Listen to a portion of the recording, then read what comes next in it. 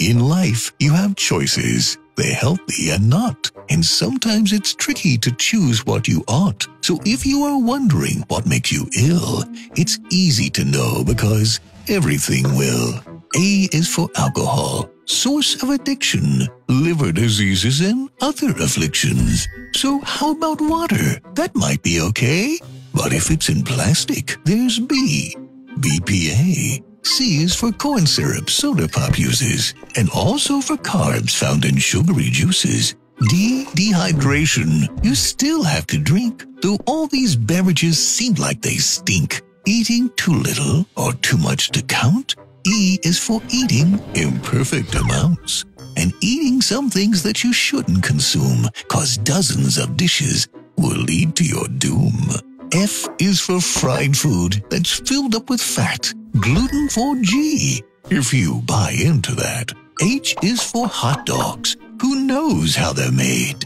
I for insecticide. Veggies are sprayed. J is for jerky with way too much salt. And K is for kale. It's also at fault. But isn't it healthy? I'm glad that you ask. Cabbage and kale make thyroids too fast. Forget about eating. I'll just go outside. But that is where even more dangers can hide. L is for Lyme disease, carried by ticks. Malaria, M, that mosquitoes inflict. N, N-diethyl-toluamide.